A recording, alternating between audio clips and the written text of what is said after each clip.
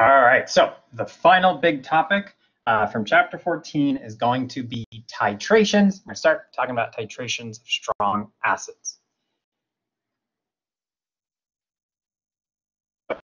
Titration is the idea of it's a reaction, type reaction. So we'll look at a simulation in lab. We're doing this where the slow addition of acid or base of known concentration to an acid or base. So generally, the goal of a titration is to determine the concentration of an unknown solution. You have a solution, you know, for example, it either contains an acid or a base, but you don't know the concentration of that solution.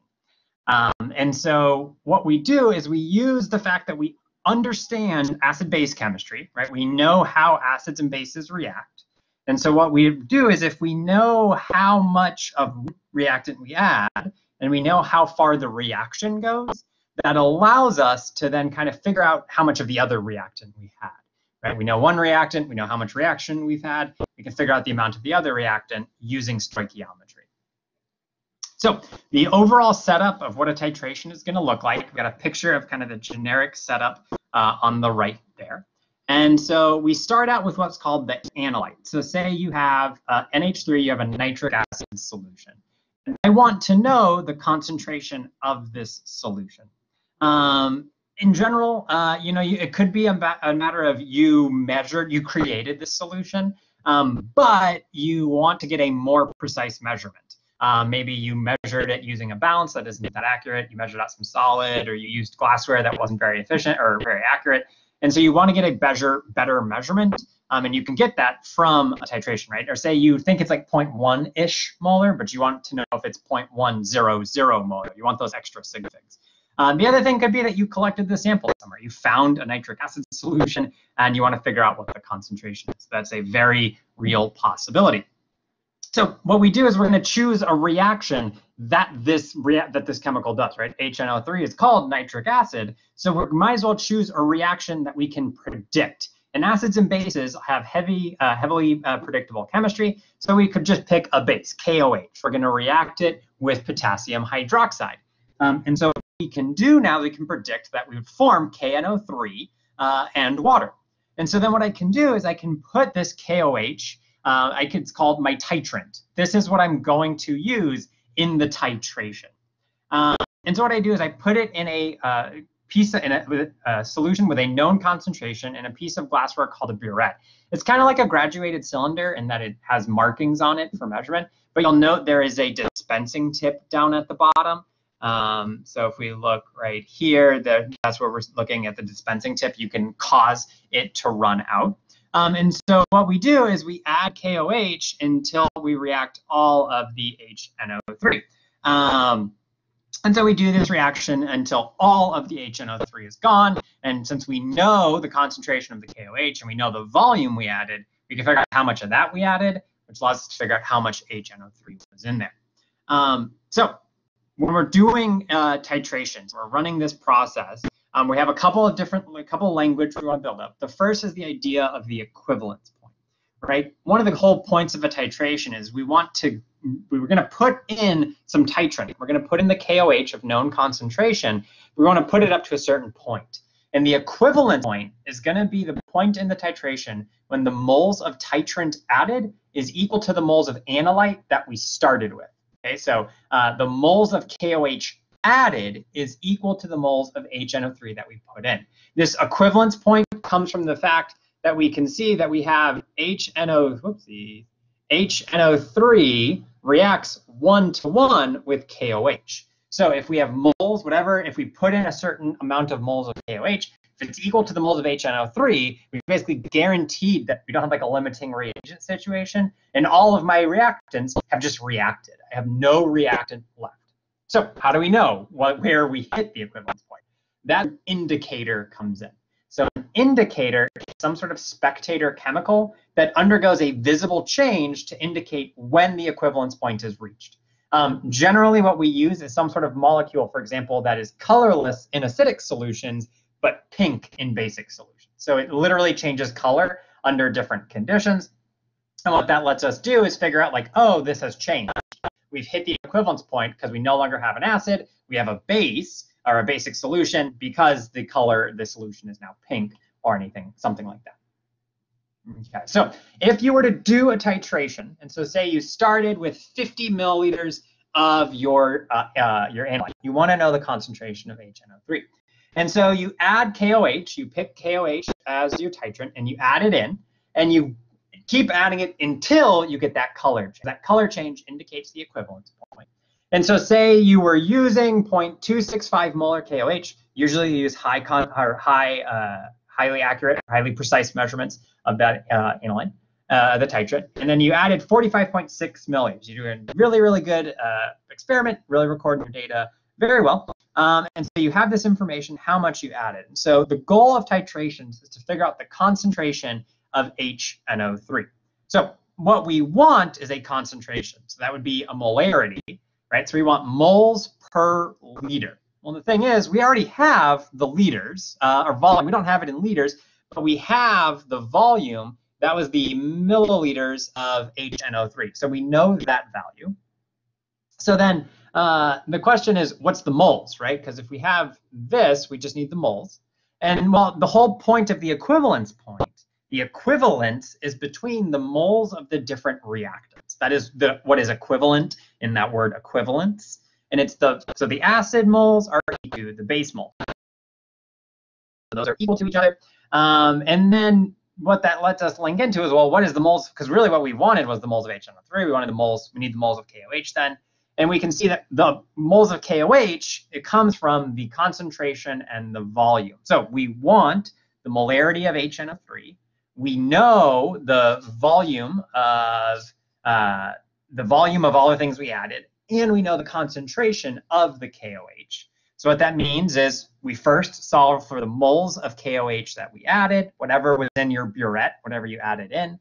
We plug that in up here. That gives us moles of HNO3. They're just equal to each other. We plug that into here. That lets you solve for the concentration of the nitric acid.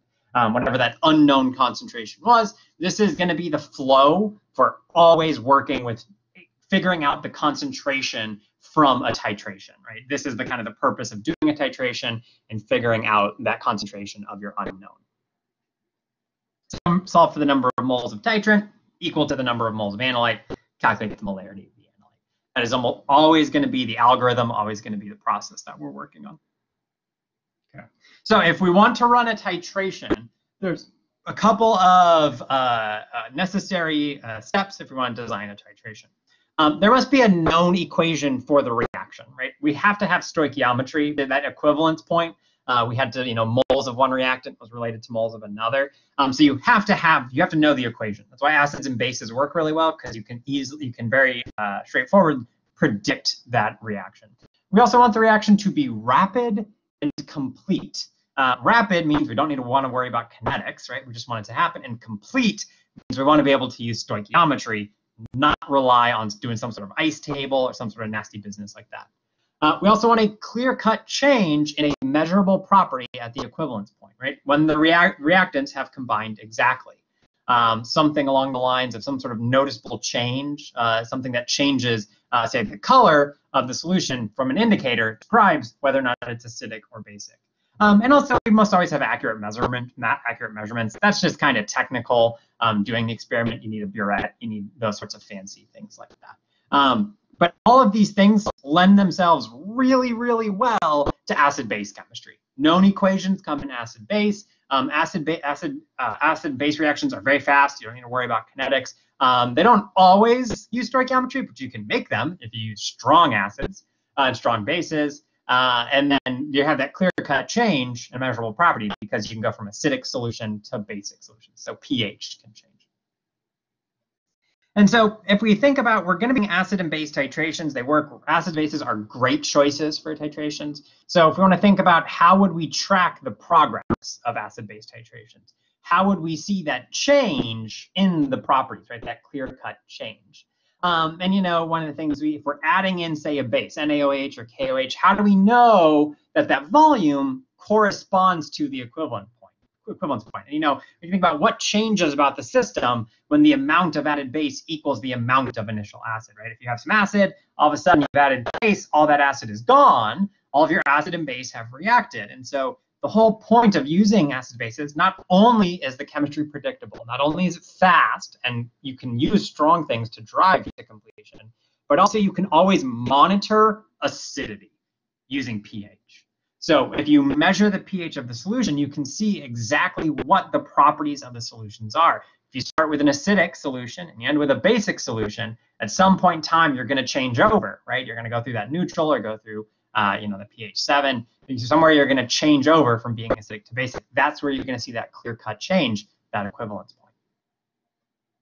All right, so generally when we talk about doing titrations, we're adding in acid and base, and we're going to add some sort of volume. So we can see the x-axis on this plot is volume of base added in this case, and we can track our progress using pH. We can always measure pH along the way to see how it's changing, to see what's going on with that. And so say we're going to do the titration of 0.2 molar HCl with NaOH. I'm going to add in, I have 0.2 molar HCl. I'm going to start that off. In this case, normally we do titrations where we don't know the concentration, but for instructional purposes, we're just going to say we know the concentration. It's 0.2 molar. This is in the beaker. And just for reference, this language that we have right here, that word with NaOH means that is in the burette. The NaOH is in the burette. You're titrating HCl with NaOH. So whatever you're titrating is down in the flask or beaker or whatever, and the NaOH is up in the burette. That's what you're going to be adding in. Okay, so if we're going to do this, we're going to think about following along. We'll think about what's the pH of the initial solution. And if we ever want to know the pH of a solution, we want to think about, well, what's in it? Okay. Well, if you're titrating HCl with NaOH, the initial solution is just HCl, right? You just have HCl in there, and HCl is a strong acid. Okay, so the only thing you have in there is HCl, and that's a strong acid. So we know in strong acid solutions, the concentration of hydroniums is equal to that initial concentration of HCl. In this case, that's 0.2, so the pH is the negative log of 0.2. We get 0.7. So as we would expect, we have an acid, a strong acid solution of a decently high concentration, so the pH is very low. Okay, the pH is very, very low, and so this is a very acidic solution because we have strong acid in there. Okay, so that's how we're going to start out. Okay, so what about as the reaction progresses? And so as we start to talk about these titrations, what we really just kind of want to focus on is generally going to be what's the pH at kind of the important points, or kind of as we follow along. And so initial is where we start, and obviously we end at the equivalence point. That's where we're done with our titration. So we want to think, what's the pH at the equivalence point? Well, what's in the solution? We know we started with HCl, and then we added NaOH, right? We started with HCl, and we added NaOH in the process of this titration. Once we got past that initial point, there's NaOH in the solution. And if we think about this, we have HCl and NaOH, and we're making water and NaCl, just doing some acid-base chemistry. And so we know the definition of the equivalence point is that we have equal amounts of each of my reactants. So the amount of HCl is exactly equal to the amount of NaOH. Because I have equal amounts of reactants, they fully react with each other. This is not an equilibrium process because these are strong acids, bases. I just make product, and the product is water and NaCl. Okay, so the only thing that's in the solution at the equivalence point is it's a sodium chloride solution. That's a neutral salt, so the pH is 7. So at the equivalence point, when I do an HCl and NaOH titration, the pH is going to be exactly 7. So the equivalence point, I know my pH is 7. Okay, so I don't have to necessarily, usually we stop at the equivalence point if you're functionally doing a titration, but we can think about what's the pH far past the equivalence point. Okay? And well, what's in solution, right? We always want to think about what's in solution. Well, all that's left is hydroxide, because when you were at the equivalence point, you had reacted all of the HCl. You are now adding base, just keep adding base, right? You've reacted all of the HCl, all of it's gone, and you just keep adding more and more and more base. And so we know what that means is it's just going to become more, the pH is just going to get higher and higher and higher. It's a strong base, you got a lot of it. So way past the equivalence point, This is just a really basic solution because all that's left in there is sodium hydroxide. And so that's base hydroxide floating around. You have a strong base. So one of the things that we can see, which makes sense, is as we add base to the solution, the pH goes up. Over the course of a titration, if you are adding base, the pH has to increase. Because you're adding base, you have to make the solution more basic, which means the pH is always going to increase in these cases. You can do a titration where you add acid, and in that case, the pH will constantly decrease. All right, so kind of got the beginning, got the equivalence point, and way past the equivalence point, we can kind of figure out the pHs, what those values are going to be. So what about in between those points? So what we want to do is we can explicitly look at it. We'll say in the titration of 55 milliliters of 0.2 molar HCl, what is the pH after 15 milliliters of 0.30 molar NaOH has been added? So this is the 0.2 molar HCl. That was what we were looking at the titration of. So I've just chosen some kind of numbers for everything else. We're just looking at going through the titration. I'm going to see if we can calculate the pH along the way. Before, at the beginning, kind of just do our standard pH equation, but now we actually have a reaction. We're going to want to figure out what is going on here. So let's get this set up real quick.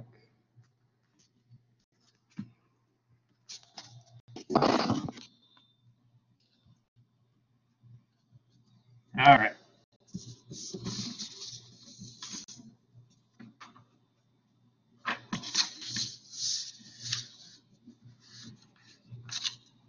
So I'm looking in the titration of 55 milliliters of 0.2 molar HCl. Pull this back a smidge, or you can actually get this up top. Wonderful. The titration of 55 milliliters of 0.2 molar HCl. What is the pH after 55 milliliters of 0.3 molar NaOH has been added? Okay. And so we can see here, we want to know what is the pH. And so generally, and when we want to know the pH, we have some equations for that, but we've kind of complicated it now. Historically, it was always just negative log of hydronium, and then what's going to make the hydronium. But now we also have our buffers with the Henderson-Hasselbalch equation. So we also want to kind of come back to this, well, what in solution, and what can those things do? And so we can see that what is in solution is going to be HCl and NaOH. And so we know that those things can react. Okay, we got an acid, we got a base. Those things love to do chemistry. This is a strong acid, strong base. This reaction is not in equilibrium. It's a single arrow. H2O, that's a liquid, plus NaCl. And so what we want to know is what the pH is. So the pH is going to be based on what the concentrations of all these different substances are, especially the acids and bases. We can see that this is water and this is a neutral salt. So really, I don't care too much about what the concentrations of these are as far as the pH goes. If I wanted to know how salty is the solution, that would be something I care about. But if the question is just what's the pH, this is all neutral. So I don't really care too much about that. But I definitely want to know what is going on here. What's the amounts of HCl? What's the amount of NaOH? And so while this isn't in equilibrium, this is a fully all the way to completion reaction, what we still can do the same kind of idea of figuring out how much do we have and kind of follow what do we start with, how does it change, what do we end up with at the end. But instead of using concentrations, because this is a stoichiometry problem, I need moles. So what I need to do is I need to figure out the moles of HCl and the moles of NaOH. That's going to come from the fact that I have a volume and a concentration. So let's do that over here. I want to find, I want to find my moles of HCl. And I know that that is going to come from the fact that I have 55 milliliters. 55.0, sorry, milliliters. I want to use my molarity. So 1,000 milliliters per 1 liter times 0.20 moles HCl per 1 liter. Right, that's just interpreting my molarity, which then tells me 0.011 moles HCl. Similarly, I want to get the moles of NaOH. That is going to be, at this point in time, I've added 15 milliliters. Do the same conversion. But this time for the molarity, we use the NaOH per 1 liter. And that tells, if I do that one, I've added 0.045 moles of NaOH.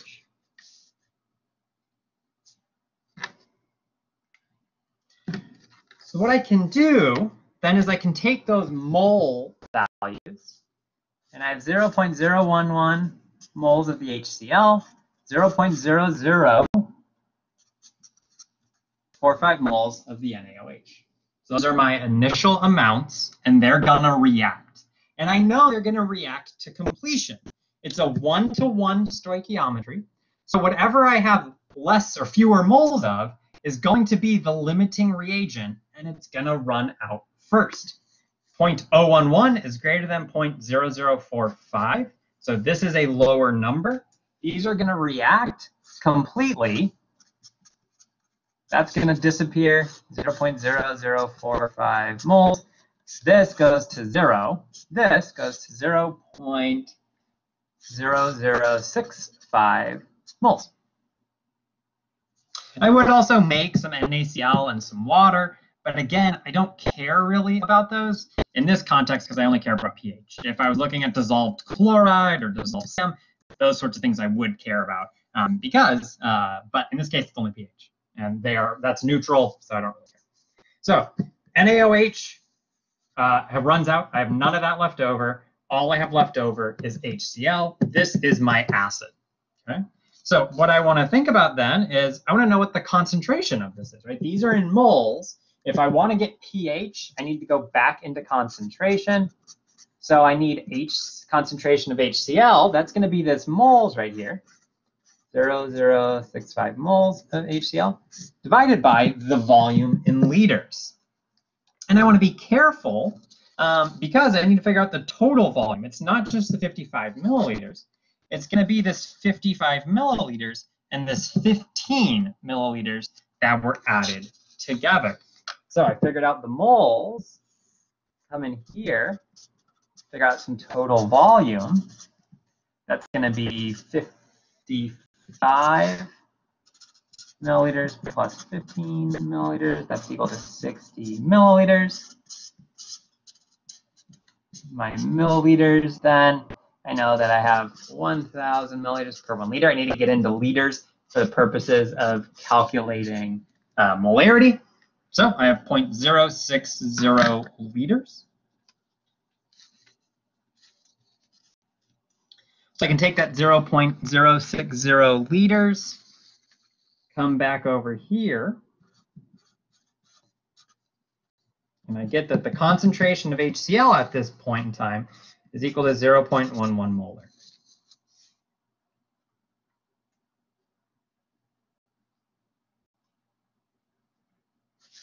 So functionally, we started with 55 milliliters of 0.2 molar HCl. We've added some hydroxide. Okay, so we should expect that this concentration has gone down. It's gone down to 0.11 molar. We now have 60 milliliters. So we have a larger volume with a lower concentration because we've added some sodium hydroxide. And the water from the sodium hydroxide solution has also been added. That's all in there doing its job. So what we really want in the end is pH. So we're just left with a strong acid solution. The only thing that's in there is HCl, strong acid, which means that the concentration of hydronium is just at, we'll say equilibrium, is equal to the HCl concentration initial. That's this. And so then my pH is the negative log of 0.11, and that is equal to 0.97.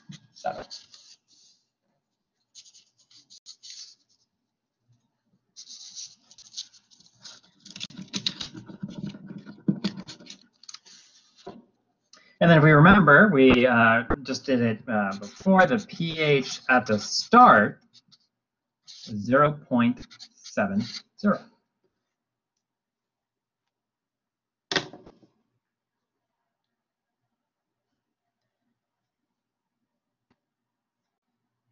And so we kind of think about this context of what's going on, okay, what's kind of cooking in all of this, where we are at in the entire titration, and kind of what the context is. So we started with the 0.2 molar, we had a pH of 0.7, and we're starting to run the titration. And we can see that in starting to run the titration, we're adding NaOH, and we've added some in. And so the amount of HCl is going down. The amount of HCl is going down. The NaOH completely reacts. So even though we're adding some, it gets reacted immediately, and then we don't have any more. And we're left with just less HCl than we started with. That concentration necessarily decreases. That concentration necessarily increases, and the pH goes up.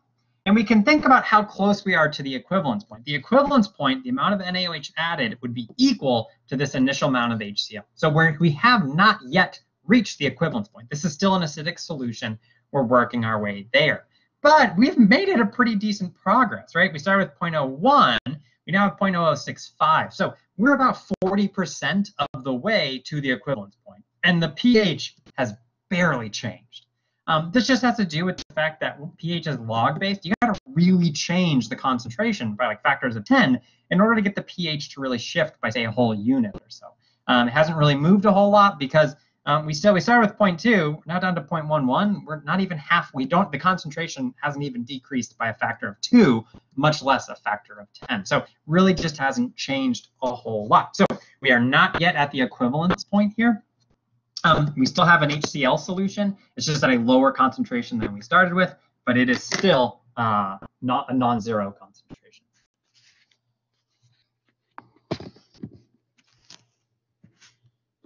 All right.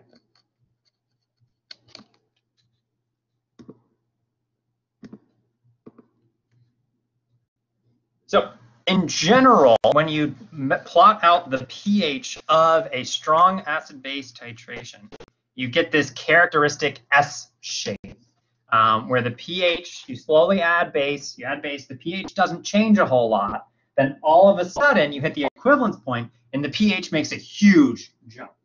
And then once you get past the equivalence point, again, it starts to slow down how much the pH is going up. The pH is constantly increasing because you are constantly adding base, but it doesn't go up by a ton until it starts to really, really spike up. And, you know, the reason why is that the pH has to change by a ton. We saw in the calculation, we were, you know, almost a quarter of the way there or half the way there. We still only changed by a factor of 2. Because the pH is a logarithm scale, you have by a factor of 10 in order to change the pH unit by 1. So at 90% of the acid being consumed, the pH changes by 1 unit.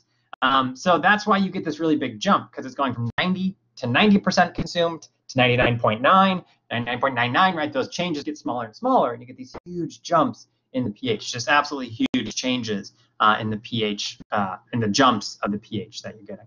I do also want to point out that halfway to the equivalence point is called the midpoint. So midpoint is the general language I'm going to use. The book uses. Sapling calls it the half equivalence point. Those mean the same thing. Basically, the equivalence point is the volume. You've added the exact same number of moles as you started with. So the midpoint is when you've added half of the moles you started with. So half equivalence point is a bit better of a name, but midpoint is a lot more commonly used. You're halfway to the equivalence point. You're midway there. If we want to think at the midpoint, half of the acid is gone, and the total volume has roughly doubled. So we know guaranteed half the acid is gone. The volume doubling is kind of another effect. But so what that means is that the concentration of hydroniums generally goes down by about a factor of 4 when you hit the midpoint. This is approximate that I'm just kind of making. But you know what you can see is that when you do this kind of process, you do that 0.0, you do take it to the quarter, pH to midpoint, you just get 1.3 or something, small changes. it's just really hard to get changes in pH. Even at the midpoint, you really just haven't done a whole lot of an effect, and so you really don't see a lot of changes in the pH. It's just really hard to get the pH to change until you get right up on the equivalence point, and then the pH changes real fast. But until that, it just really is pretty flat. So we can kind of take the overall kind of view of what's going on here. And then, we call these reactions HCl with NaOH is what's going on. But we know that strong acid solution, when you have HCl in the solution, that it doesn't actually exist as HCl. Instead, you have hydroniums that have fully been created. It's a strong acid, so you make all those hydroniums. And you have hydroxides in the dissolved NaOH. And they combine to give you water. That's really the reaction you're doing here. And just this whole kind of plot out then of the pH as you're moving through these different phases is really just kind of describing what's going on in the solution. So when you start out the solution, you have an acidic solution, and we know acidic is the same thing as just saying that you have more hydroniums than hydroxides, right? So initially you have more than that. At the equivalence point, what is equivalent is the hydroniums and hydroxides, right? The amount of acid that's in there and the amount of base that you've put in. And those create hydronium and hydroxides, so those are equal amounts. That's why you get a neutral solution. Okay? Whereas then past the equivalence point, you have more base, becomes a basic solution.